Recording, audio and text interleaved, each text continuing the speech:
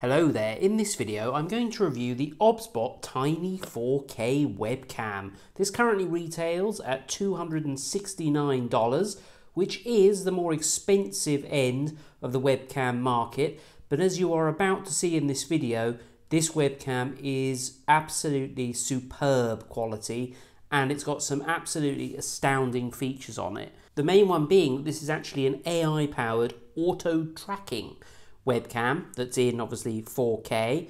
If you do sort of any regular presenting or you have to do meetings at work and you want to look more professional, this camera is really going to be up your street, I think. And this camera is compatible with Windows and Mac, which is always a good thing because I actually use both in my work and in my personal life as well.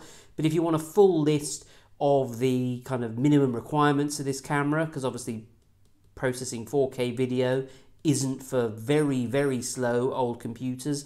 You want a full list of supported systems, check out their website, and I will leave a link to their social media down below in case you want to get more details. Before we actually demonstrate this camera and look at the quality of the image, we'll just take a look at the packaging and the product itself. So let's open the box. Oh, I love a box that opens like that.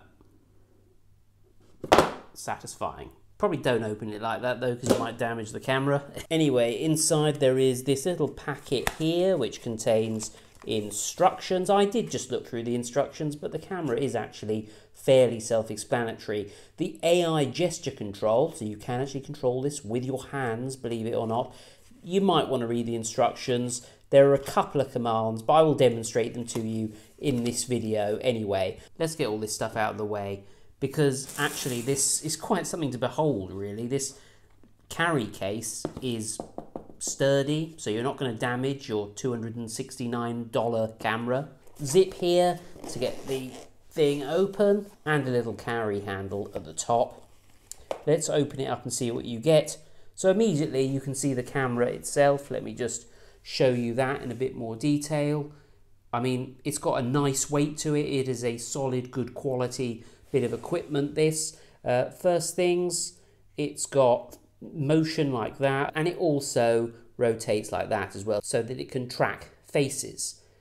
On the back here, we've got the USB-C for charging and also for data transfer, but if your USB-C doesn't support charging, there is also a 5-volt DC. On the bottom of the camera, there is a standard tripod mount as well, but you probably want to mount this to your laptop or to the back of your computer screen. So they do give you this mount here, which is magnetic.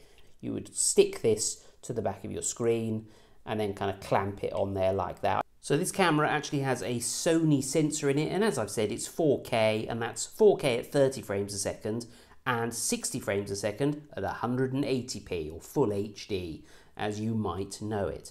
And if we look in here, we've got a USB-C cable, a 5-volt charging cable, and we've got a little adapter as well that looks to be USB-C to USB. The beauty of this is in its functionality. So let's do the nice, exciting thing of removing the plastic from the front of the lens, and let's actually demonstrate this camera. And I've just stuck the camera to the back of my laptop, and I can confirm this little mount thing they give you is a sort of re-stickable sticky surface, so you could stick it a few times on different things. You probably more likely to want to permanently mount this to a computer. So now it's on. Immediately you can see we've got this green light, which means that everything's okay. We can, if we want, go into privacy mode and just turn it like that. That turns the camera off. It's got an auto sleep function as well, so if it's not in use, eventually it will turn off anyway. We want to turn it on, and I'll stuck that back on so I could have the pleasure of removing that again. So there we go, I am that weird. Now there's actually a reason I'm filming this at night. Usually I film my videos during the day.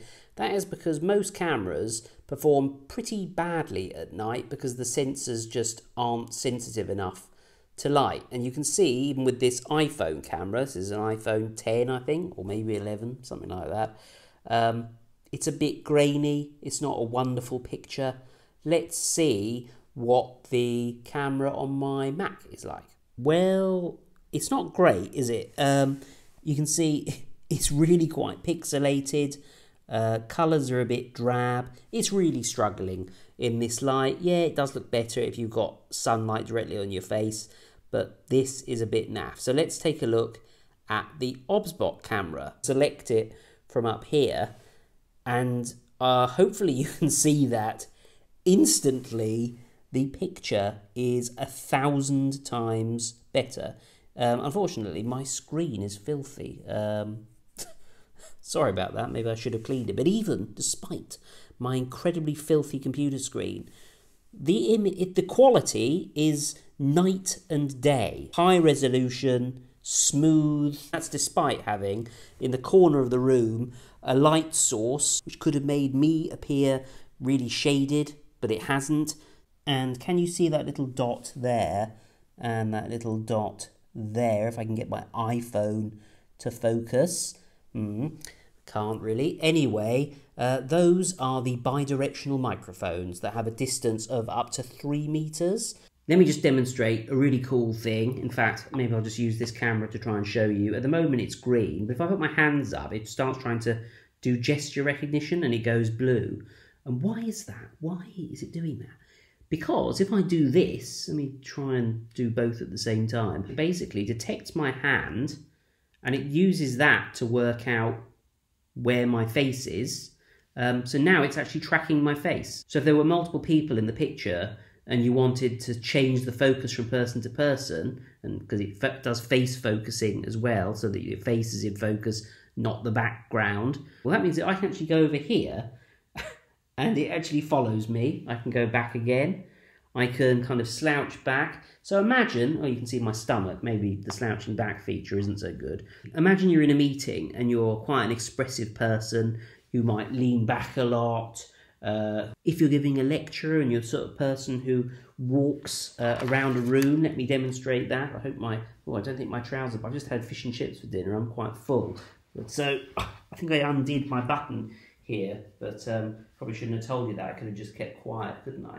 So imagine, I can go, right, ladies and gentlemen, welcome to my TED Talk, which is on the OBSBOT webcam, 4K webcam, and it's AI tracking stuff, what it does. And I need you to remember this. That's right. It's very important. Because obviously the camera's 4K, when you zoom in, you still get a high quality, high resolution HD image. So really, compared to my, and you can see it responds really quickly as well, compared to the camera on my Mac, I can't get over the quality. Now, they haven't paid me for this video, I will say that.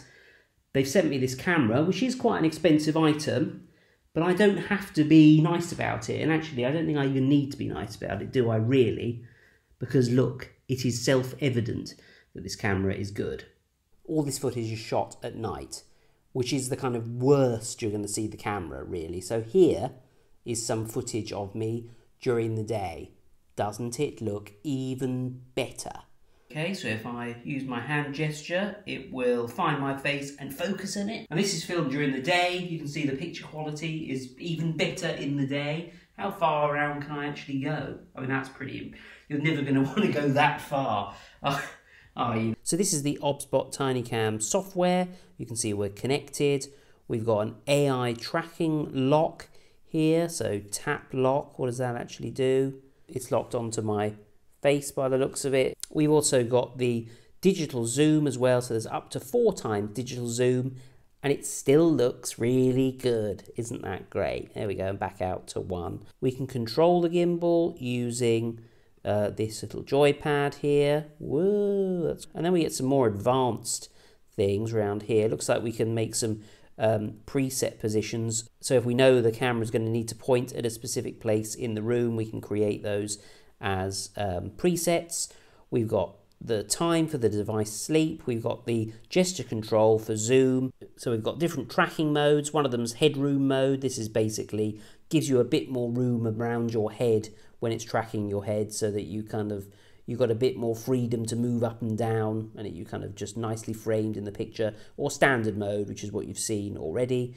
the camera settings, all the exposure, HDR, contrast, saturation, sharpness, etc. Flicker, if you've got bulbs in the room that are showing up as flickering on the image, you can cancel that out with this anti-flicker. The level of control is astounding, and you would expect it for a camera of, oh, it's fallen asleep because I'm not using it, but you know, you would expect that level of control for a camera of this price range. But as I say, I haven't actually needed to touch any of these settings. It's just worked really well out of the box. So that's just a selection. I'm not going to go through every single feature. That's just... So as you can see, the OBSBOT Tiny 4K is an excellent webcam with some pretty cool features on it. So if you're in the market for a premium webcam, then I'll leave a link to this down below. Check it out for yourself. It's not a commission link for me. I won't make any cash from this. So buy with impunity. Thank you to my loyal patrons who are scrolling down the screen now, especially George Foot, Jim McKay, Jennifer Jones, Samir Al-Amar and Rob Van Eden, who are extremely generous patrons. Thank you very much indeed. Do subscribe if you enjoy my videos, and be sure to click the bell icon so you get notified when I upload a video. And